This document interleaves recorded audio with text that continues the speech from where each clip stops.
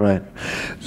So the question I want to ask you is, you said, you told somebody that when you wrote this book, you wrote a draft and you read it and you realized you'd left the anxiety out. And so it took a whole other rather depressing draft, a year, to put the anxiety back in. And it was a fascinating exchange. What did you mean by the anxiety being out of the book? Yeah, well, it came very fast and I was enjoying the speed at which it was coming.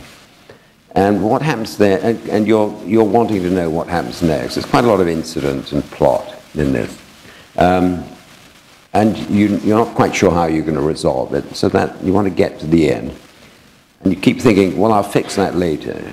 And then you realize that it was all needed fixing. It was all perfunctory, that you didn't get it up to that level where you can let it go with a clear head. And it's true that I hadn't been, writing is, for the writer, fiction is almost down the middle, and my father and I used to agree on this. Anxiety and pleasure. And it needs both. And if you write a whole book chuckling to yourself, complacently to yourself, it's not going to be any good. And if you write a whole book in a funk, it's not going to be any good. It has to be a mixture. And I didn't sit down and think, I've got to put the anxiety in, but, by Christ, I did feel very anxious about bringing this up to... So you have to panic, even Martin Amis, as he writes, is panicking once in a while. Once in a while, yeah. And you have to, and when it's going as bad as it ever gets, you have to say to yourself, this is a terrible book. But then again, so are all my other books. And then you're sort of already climbing out of the hole. But you have to get to that. Relativism is a fantastic thing. It really has saved. No, you better read some of it, and then okay. We'll well, I'll just read it for a few minutes. And this is sort of page 67. And up till now, Lionel's just been a very violent but not very successful criminal who spends half his life in prison. But then he has a bit of luck. And this is the refrain that you get on 3 occasions during the book. Who let the dogs in? That was going to be the question. Who let the dogs in? Who let the dogs in? Who? It was as he was mucking out, which is to say, it was as he was passing his spoutless kettle of shit to the aproned orderly, that Lionel Asbo first got wind of the fact that he had just won very slightly less than £140 million. Yeah, you've had a bit of luck, apparently. Don't know what, said Officer Phipps, who wasn't such a bad bloke. The light wants a word. You'll be sent for. The who, said Lionel. The light. Light of your love. Gov. Love. Love. Gov. That's rhyming slang. Jesus, you need you head seen to, you do. And rhyming slang's all crap. Officer Phipps continued to go about his tasks. According to him, you've had a bit of good fortune. And he was well pissed off about it and all. Yeah, what's this then? You'll be sent for. Lionel turned to his cellmate, Pete New, and said, drop charges. Looked like they've seen reason and dropped charges. Yes, Lionel, could very well be. Stalwart was a remand prison for those awaiting trial or sentence, and its inmates were banged up on a colourful array of charges. Banged up for non-payment of alimony, banged up for serial rape, banged up for possession of marijuana, banged up for knifing a family of 6. Well, let's hope so, said Pete New. Pete New was banged up for having a fat dog. Banged up for having a fat dog, said Lionel on his first day there. I know, said New. Sounds stupid. Yes, well, 12 reprimands and 5 final warnings from the social. Tinkerbell News Basset Hound was 14 stone. She could only sleep and eat. She lay there on the mattress with her limbs splayed out flat. She has to be turned, see, Tinkerbell. Or you try. And she makes a right old racket. And then the neighbors. Lionel said, what do you have a dog for if you let it get into that state?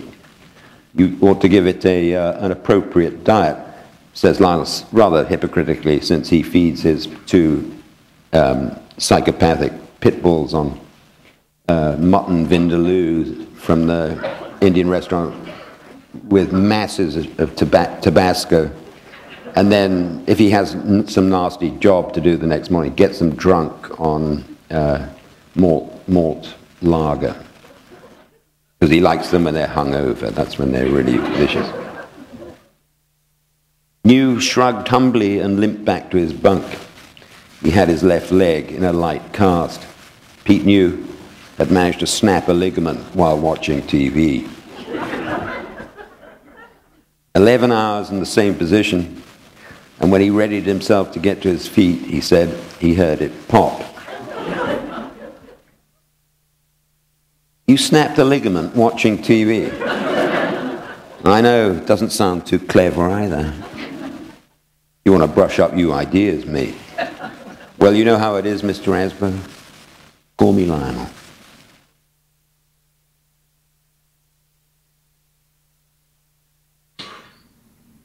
At 2 in the afternoon, Officer Phipps came to fetch him. Best of luck, Lionel, said Pete New from his bunk. Asbo sauntered freely down the stone passage. The truth is that Lionel doesn't mind being in prison, and his nephew, Desmond, who goes on to become a crime reporter, using his insight into the criminal mind, and towards the end of the book asks him why he doesn't mind. And in fact, this is from Trotsky, of all people, who said he didn't mind being imprisoned in the Peter and Paul fortress in Petrograd, as it then was, before the revolution. But because I have most of my comforts, I have my books, and the great thing is I don't have to worry about getting arrested. And that's what Lionel... That's pretty much Lionel. Yeah. He sauntered freely down the stone passage. He was led up 4 flights of steps, then through a hall, bracingly redolent of vomit and carbolic, and then out onto the colonnade with its dripping arches.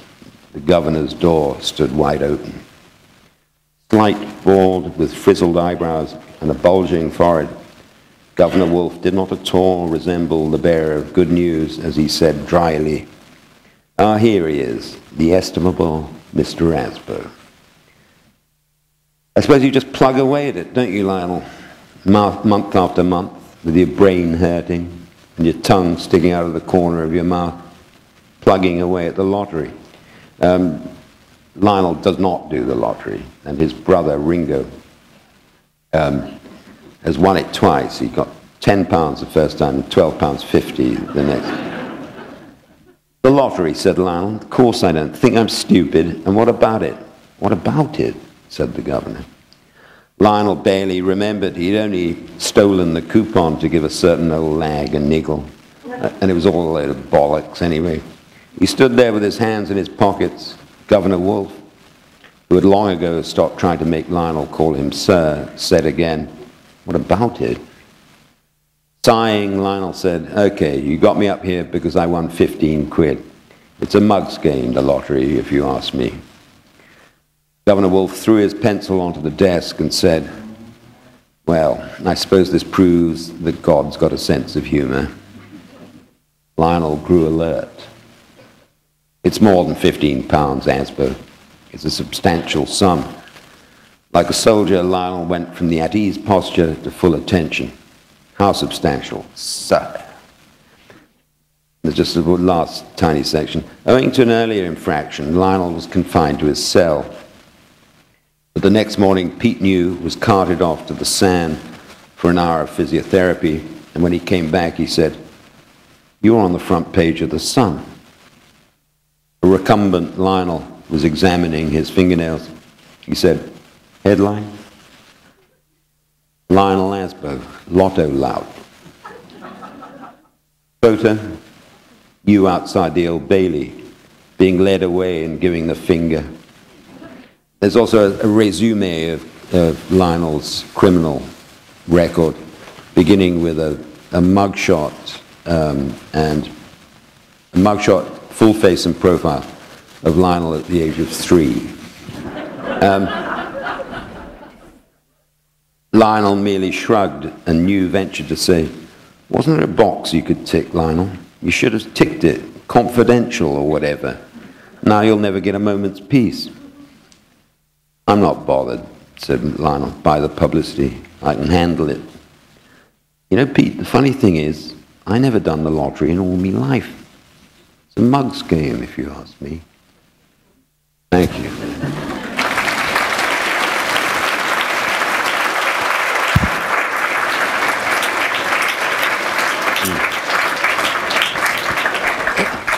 Has English society's relationship to money changed much since you wrote Money and created John Self, who is he's kind of like the deep Lionel Asbo, isn't he? Yeah, the thoughtful Lionel Asbo. Well, only that all that's happened is that money has won, as it has everywhere else. But we're still not as strange about money as the Americans. And I do think it's extraordinary that the Republicans' only idea so far this century,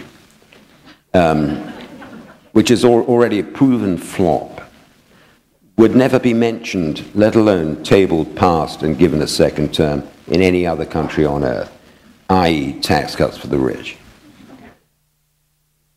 Anyone else think tax cuts? The rich? While fighting a war. Don't forget while fighting a war. Yeah. Absolutely unbelievable notion. And yet an American will look you straight in the eye and repeat this slogan. And, you know, among the various desperations of the Republican Party is the fact that only 8% of Americans, and only 10% of rich Americans, only 8% of ordinary Americans think that the rich pay too much tax. And I said, who are these Americans? And an American patiently explained to me that they're poor Americans who still hope to be rich, and when they are rich, don't want to pay any tax either.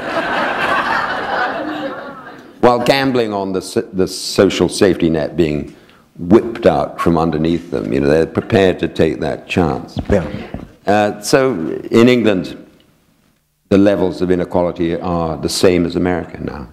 It's back to just after the First World War, the gap. Having slowly, as in America, having slowly narrowed in the post-war decades, as now a chasm once again. So having moved to America, America is in parallel decline. No, it's not parallel, and it has a while to go yet. But the example of all empires is that they have. It's like human life resembles the tragic mask, in that the shape of tragedy and the shape of comedy is like this, where you start at an even point, enter decline and complication, and then emerge for the festive conclusion. And in Shakespearean comedy and classical comedy, everyone gets married at the end. But the tragic parabola is that you rise and then you reach a certain point and then you decline. And that is what human life is like too. There's something as inevitable about it as our own deaths. Mm. Now I want to talk about that as well, but just before we do, you were at the Republican convention. Yeah, and you must have just thought the place was falling apart. I mean, when you were down there. I did. Yeah, I did. Tampa, right? Yes. A lovely town. Yeah, I did New Orleans when it was George H.W. Bush and Dan Quayle, and that was a drama. But it's a good moment to raise that, because the Republican nominee is someone whose face reveals that he seriously believes he's going to live forever. That is a face unhaunted by mortality. And that's why he looks like a porn star.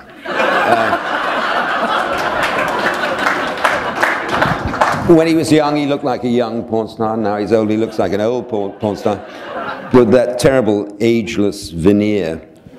And since the Mormon afterlife is highly competitive, Mitt clearly thinks he's going to do wonderfully well there too.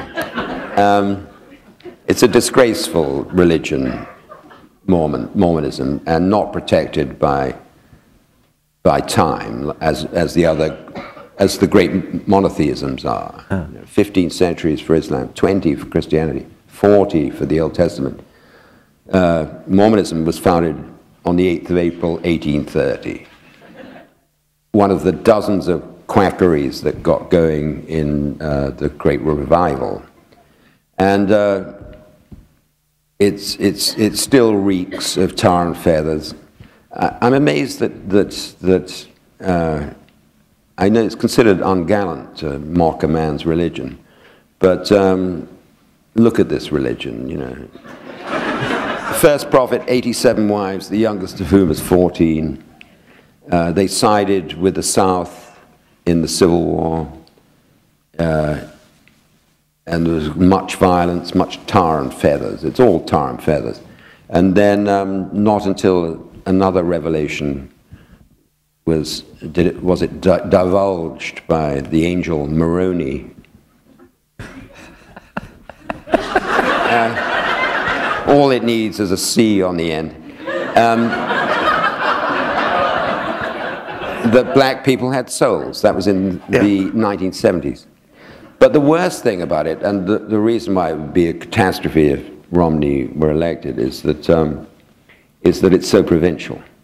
And the minute he steps outside America, Romney is utterly ridiculous. Excruciating to watch.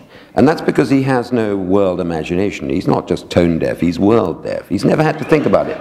It's never interested him. And there he is, getting everything wrong, first in London, where Carl Lewis, the great sprinter, said he's the sort of American who shouldn't be allowed to have a passport. Then on to Jerusalem, at his $25,000 fundraiser in the King David Hotel. He sits with Sheldon Adelson on his right, a very dodgy casino billionaire. Now, you have to rack your brains to think of someone less reputable than that. Perhaps if he'd had Larry Flint on his other side, might have balanced things out. And there he is saying what's the capital of Jerusalem, getting that wrong. And you realize that this is a man, he's in Jerusalem. This is a man who thinks that the Garden of Eden was located in Missouri. You know, inasmuch as America is a leader of the world, Americans, if they were responsible, would consider who the world would vote for. And I can't imagine that Romney would get more than a few thousand votes in the whole of Europe. Oh. I presume your opinion of Paul Ryan is equally elevated. I think you'll find he's called Paul Ron. No, it should be Paul Ryan, but it's very easy to mix him up with Ron Paul. The physical similarities are not striking, I admit, but they're both anti-choice. I think we should start saying that instead of pro-life. Anti-choice libertarians.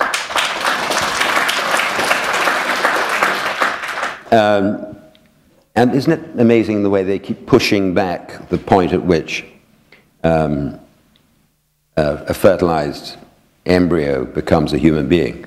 I think they got it as far back now as the candlelit dinner.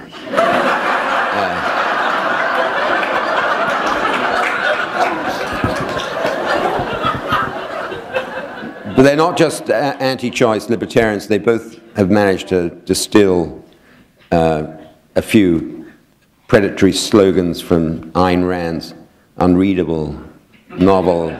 It's almost as unreadable as the Book of Mormon. Yeah. Which Mark Twain called literary chloroform. And by the way, just as a detail, but if Paul Ryan is blessed with another daughter, he should call her Ayn Ryan to match Ron Paul's Rand Paul. I can see this has consumed many hours of thought for you.